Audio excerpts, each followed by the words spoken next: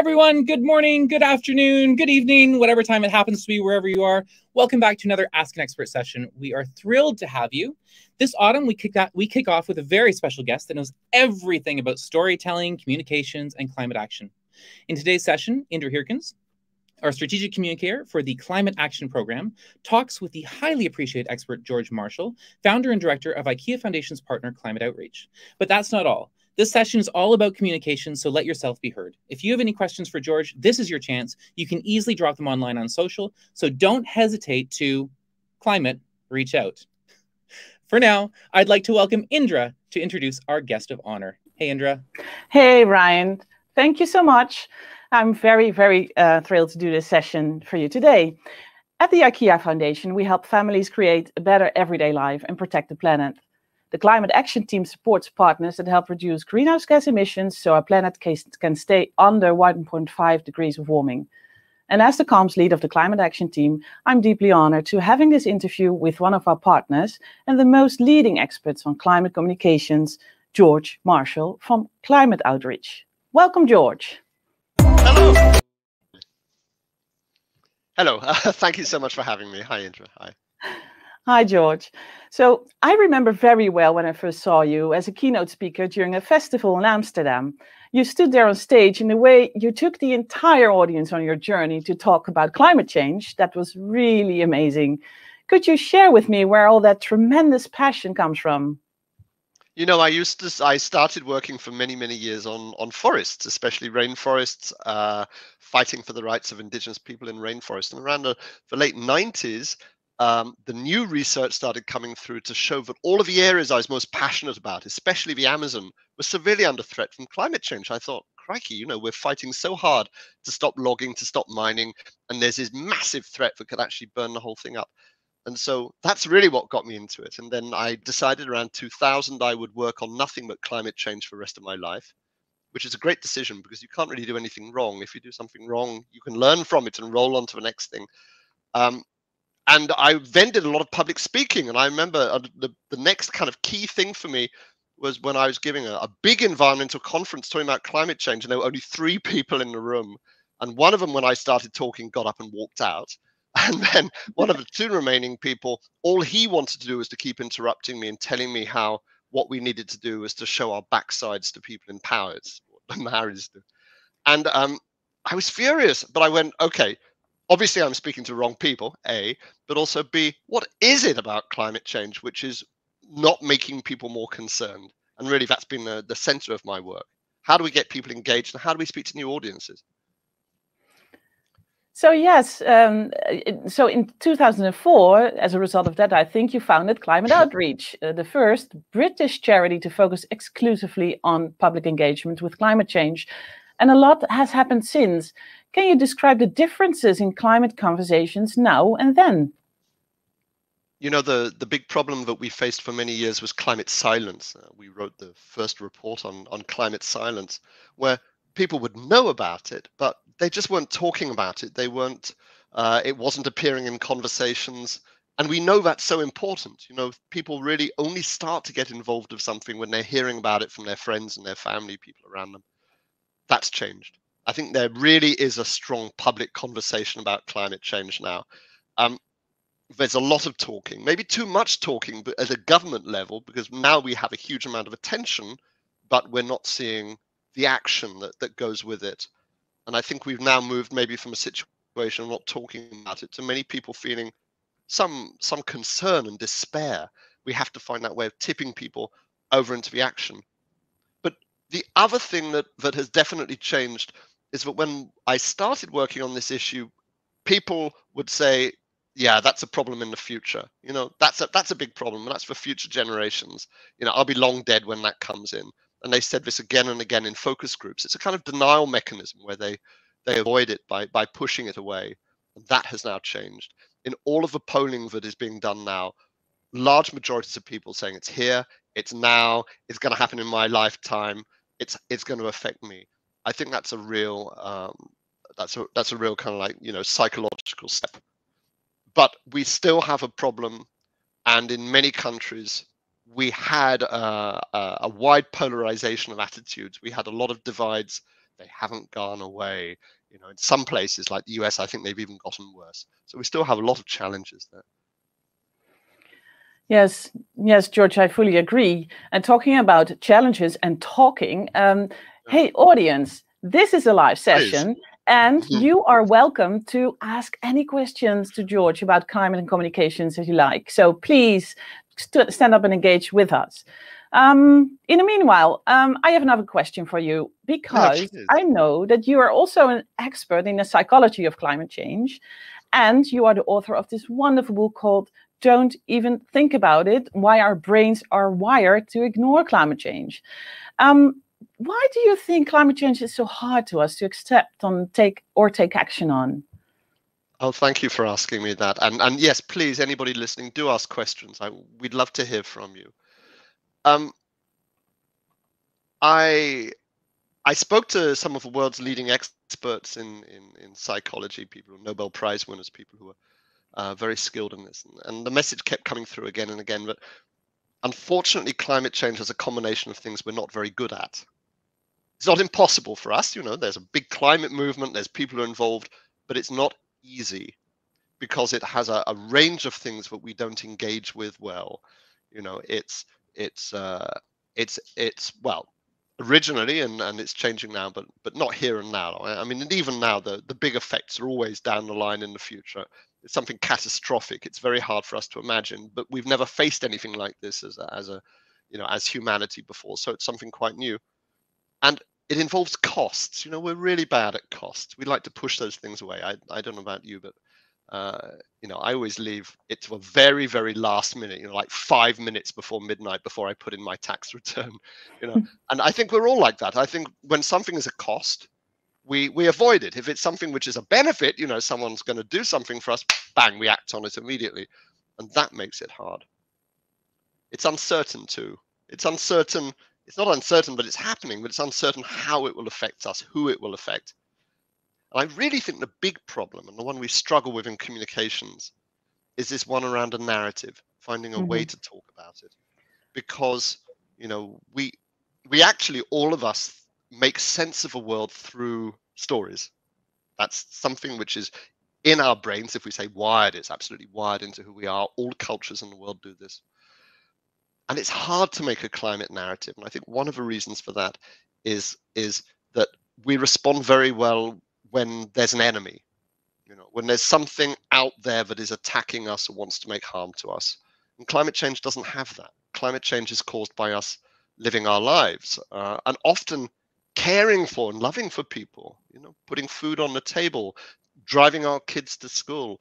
We're talking here obviously about the high polluting countries or just getting by.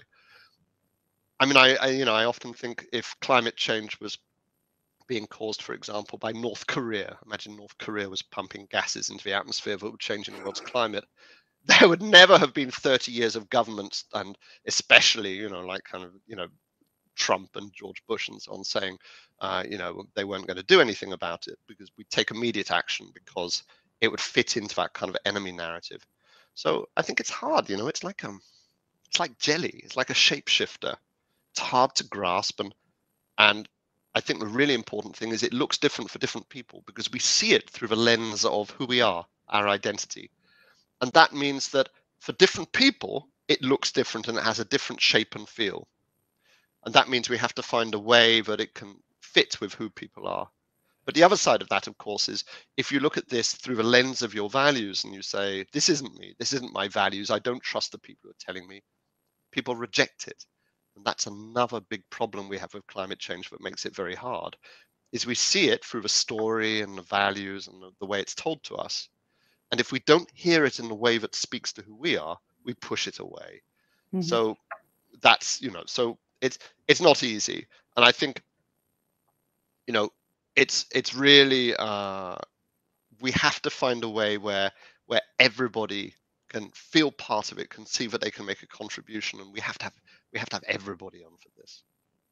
Right, and as I can elaborate a little bit more on the fitting of the narrative, some people think, or some experts say, that climate change shouldn't be discussed at all. It shouldn't be a part of the narrative. You should address things to people that maybe is of benefit for theirs. So, for instance, when you're talking about money, maybe we can change this into something that you can gain money with. For instance, with your own electricity kind of plant with your solar panels, or for others that's more related to their environment that they live in. Do you agree? Not really, no. I mean, I think obviously, like I said, one of the problems is a cost. So it's good if there's a benefit. But generally speaking, making money is actually not that much of a motivation for people. The motivation for people is maybe what goes with that. Being able to maybe having status for some people, or maybe having more resources, being able to care for their family. Money is just in some ways a symbol. And I think the important thing is to find the rewards that speak to people. And maybe for some people, money is a reward, but my experience is for most people, the reward is being who they are, is feeling that what they are is worthwhile and valuable, and that by taking action on climate change, they become more that, like they get more recognized in their group. And so therefore, the messaging will be very different for different people. If you're talking with, if we're talking with somebody of strong religious faith, for example, it's not going to be money that motivates them. It's going to be that taking action on climate change brings them closer to their God or their gods, or takes them further along their spiritual path. For some people, it might be that climate change helps to strengthen their community or to bring people together. For some people, it might be that it's a patriotic thing. It's something for their country. So, I think there's a lot of positive messages that don't have to be about money, actually. So we actually have some questions from the audience, and the first is from Elizabeth, saying, "Hi George, my family does a good job at easy home sustainability, energy saving, recycling because it is so personal. How can I motivate them to take bolder steps in their neighborhood?" If for some people are like entrepreneurs. They like to make things happen, and then for them it's kind of easy. They can do things because they just do it. They say, right, let's organize this group. Let's go and talk to our member of parliament. Let's take action. I think it's harder if you are more modest and you're looking for things that you can do. But one thing I would say, and this is very important, is that climate change is not just about climate, and it's not even just about carbon. There are so many things which are related to it. So I'd say look more widely at what those things are. We'll maybe talk a little later about the importance of clean air, for example. I'm working with a small town close to me, encouraging people to turn off their engines, especially outside schools, because the bad air is bad for the children. Now that's a good climate change thing. Actually, we call this idling, where people run their engines without reason. It's actually very, very inefficient and wasteful. And I think that's a conversation. We could have a conversation about people on low incomes or poor people who have problems heating their homes. That's a wider conversation in the area. I think we can certainly talk about food waste. And if any of your family are involved in a workplace, for example, or a restaurant or somewhere that deals with food, dealing with that kind of food place, that kind of food waste is really important. I think finally, let's recognize that we have many different spheres in which we work, many ways our lives interact. Yes, we have home, but we also have our community, but we also have the workplace. We also have all of the organizations that we're involved with. And these are all opportunities. And I'll talk with this right at the end probably, but I think the most important thing is to start a conversation. That's what I'd say, Elizabeth. The really bold step is to start talking with the people around you. Well, thanks so much for this answer. So the IKEA Foundation supports your program to help government to engage with citizens around climate change. So why is this important? Well, first of all, can I say thank you so much to the IKEA Foundation for its support. And actually, we're not talking about it now. Maybe you can, Indra, but the IKEA Foundation supports a lot of organizations that are doing really important work on engagement. Is one of the things you're so strong on. And let's talk about engagement then for a moment. It's important to say that engagement is different from communications. Communications is a part of engagement, right? It's like education is a part of engagement. But when we say engagement, we say it's about this. It's about reaching out to people so that they take hold of this issue. And that means a two-way conversation. Engagement is also about listening.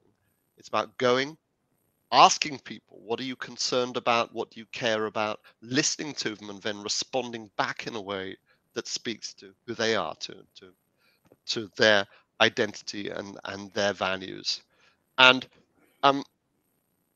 that's important because people do not feel connected on this. They do not feel that they're involved or participating in this issue. They feel quite, pushed out. People are always saying, what can I do? They shouldn't be having to ask what they can do. They should be very actively involved in what they can do. So what we've been doing with the IKEA Foundation is really an initiative to take this up a level, to say, look, people actually have a right to know, and they have a right to be involved. And I think that's a human right. That's like a moral right. People have a right to be involved in what is happening. I'd say in lower income countries, it even goes further than that. People have a right to know what's coming along, because if they don't, they could be very severely affected. And we have worked in climate outreach. We've worked across the world, including in remote parts of India, across North Africa. And I must say, it is very disturbing when you go out there. People know the weather is changing, but they have no idea of what is coming down the line. So people have a right to be told. But people have a legal right, and this is the other thing that with your help that we're saying to the governments, we're saying, look, when you signed the Convention on Climate Change, when you signed the Paris Agreement, you signed onto specific content in there saying that you would go and educate and inform and engage and enable citizens to participate in policy. And you really haven't done a very good job on that. And you need to do that. It's people's right to have that. Now, if I think that when you say, why is it important for governments? I think there's some great work being done by civil society organizations, charities reaching out there, which is fantastic. But, they also deserve support and funding and recognition from the governments of what they're doing. So really what we're doing is we're trying to take it up a level. We're trying to say, look, this is important. You can do it. Here are some examples of what works. You promised to do it, so we're going to insist that you do it. We're going to have a lot of discussions at this big climate negotiation in Glasgow, where they're discussing what they're going to do. And finally, the really important point we can make to governments is that if you are going to take strong climate action, you need a mandate. You need public support for doing this.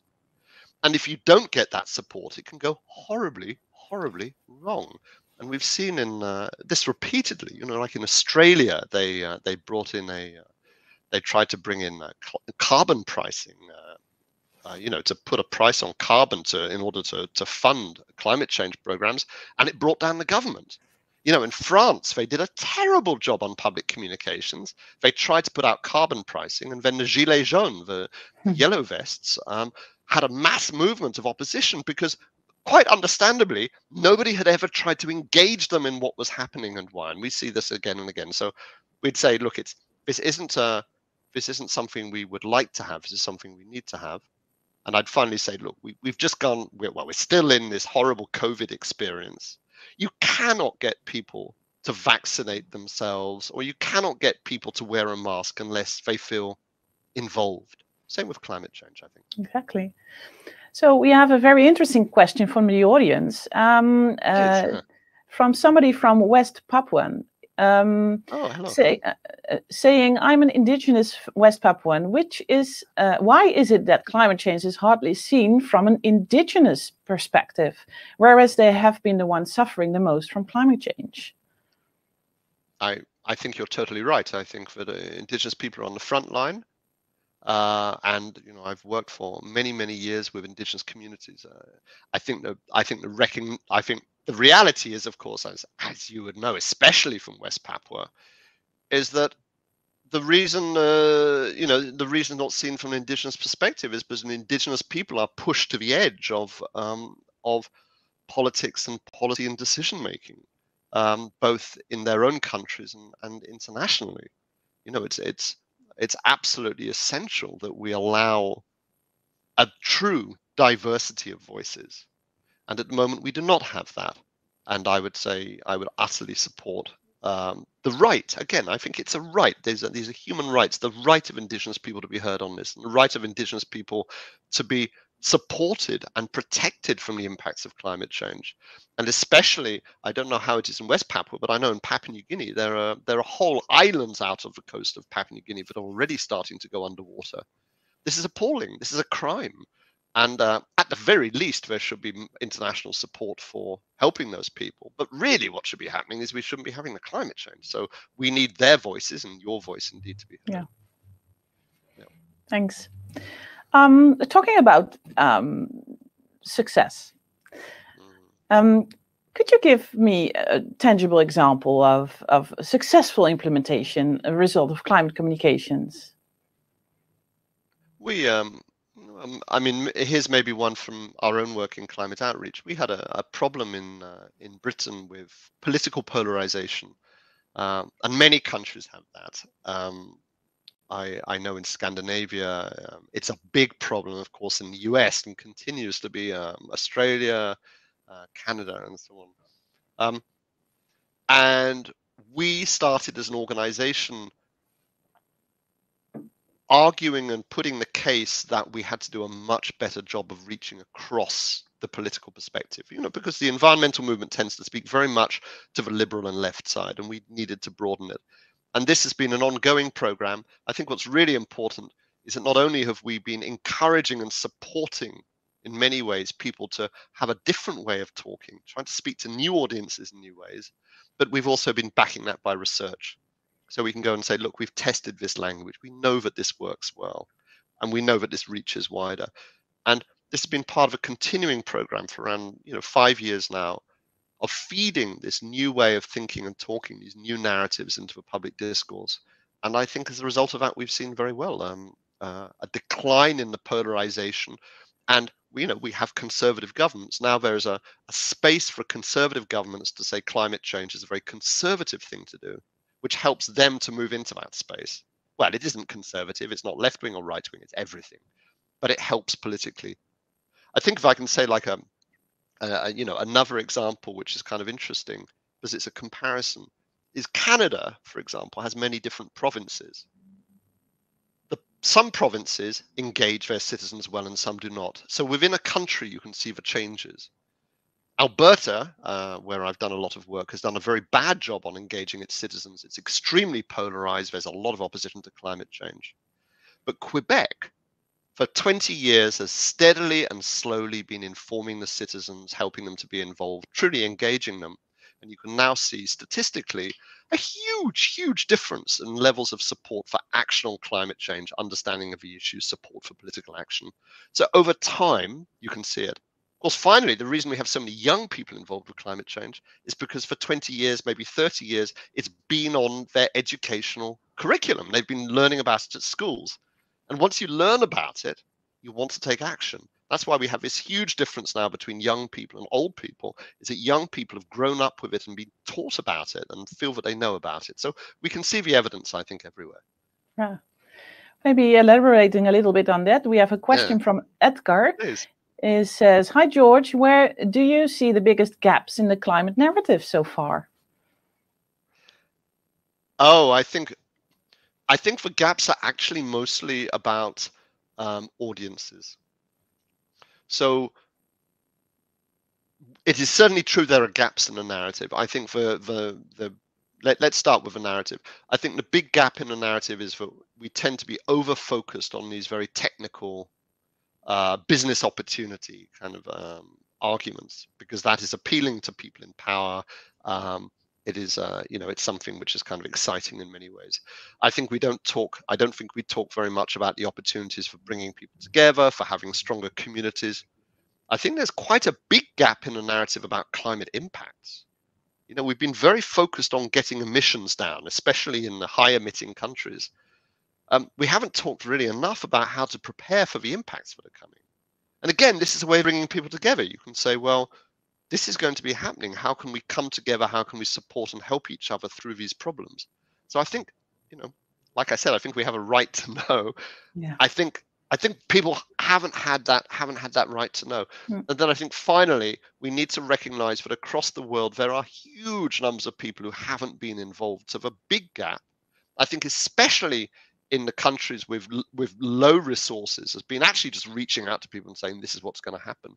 But in our own country, like, yeah, a lot of people concerned about climate change, but there are big sections of the population who do not feel involved. I think that's the big well. campaign. Talking about involvement, we have a question from Emma, who is a fan, I think, already, because she asks how she can get engaged in climate outreach.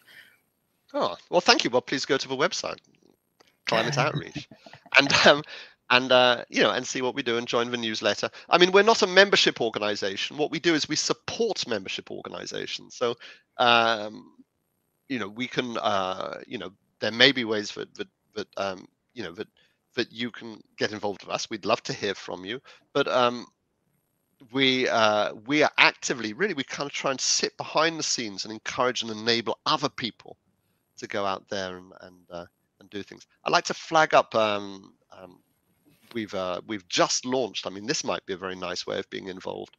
We've just launched a big new initiative to support climate images. So images, the cliche is that a picture is worth 1,000 words. We have a whole directory of images. We've just selected. We had 5,000 applications, and we picked out 100 really good images, which we've just put up on a website called Climate Visuals. So have a look at Climate Visuals and see if you can use those. Put those on your Twitter, or put those, if you're working on climate change, use them in your work. They're all free to use. And let's start to build not just words and narratives, but also new images. Use them, please. Emma, I can totally recommend this. I'm a big fan of climate visuals, and specifically on Instagram, you can have these wonderful images out there. So this session almost comes to an end. And what I want to ask you is to help us, the audience, to take home for us a top 3 of do's when it comes to talking about climate with family, friends, colleagues, maybe customers. Can you give us that? I'm going to give you 4. The first one, which I wish I'd said earlier, is it does not have to be about climate. So you can talk with people. I did say this earlier about things, for example, like clean air. And one of the big communication successes has been around clean air as a way to talk about, getting out of coal, for example, or shifting to electric cars. So, it can be about clean air, or it can be about health, or, it can be about, we talked a little earlier, about people making money from solar panels. Like sometimes people, especially kind of like, men like me, get very excited by the thought of a piece of technology with lots of flashing lights. So talk about things which don't have to be about climate change, but are connected. And I'd give you kind of 3 things as well. If you're speaking to people in your friends and family, first of all, this is very, very important. This is how social change happens, is when you talk to people around you. So respect them. Don't get into some huge argument. Respect who they are. Respect for the thing that they might have their own ideas, finding their own way. They might not be all the way along there yet. Even climate deniers, they're still on a journey. So respect them. That's one thing. I think listen as well. So don't just say, you've got to listen to me, this is so important, but also say, how do you feel about this? What do you think about what's going on? And really listen. That's also a way of getting better at communications, is to listen. I think the final thing is what I would always say is speak from how you feel. I'd say speak from the I. Don't say climate change, it's this big problem, this thing over here. Say, this is how I feel. It's not easy. It's hard, and this is what I think, and this is how I came to take action on it. So just speak always from that personal thing, and you'll find that you can make a bridge that way with anybody. Believe it, I do it all the time. Well, sometimes this is how I feel, but I think these are really, really useful advice. Well, thank you so much, George, for this wonderful conversation. And taking this back to Ryan to round this up. Yeah, thanks so much, George. Your passion obviously comes through, and we're very lucky to have had you today. Really appreciate you taking the time to speak with our audience and give a little bit on this topic, which can be so interesting and frustrating for us at the same time. So I think, again, tell us your website. So it's climateoutreach.org, or as I also mentioned, it's climatevisuals.org. Great. So please make sure to check that out. I think the climate visuals are very interesting, so I'm going to be looking at that as soon as we finish up here. If you have any other questions, you can, of course, drop them in the comments here, and we'll keep an eye out for the next day or two and try and answer some questions if you add them. So if you're watching a replay over the next couple of days, drop your question in the comments, and we'll try and keep an eye, and we'll reach out to George if there's a question that we want to get him to help us answer. With that, we just want to thank everyone very much for coming back to Ask an Expert. As I said, we're back for the first one after a little summer break. So really great to have you back, and we hope to see you come back for another session soon. So big thanks, George. Thanks, Indra. Have yourselves a wonderful day. We'll see you next time. Thank you. Thank you. Bye, everybody. Bye.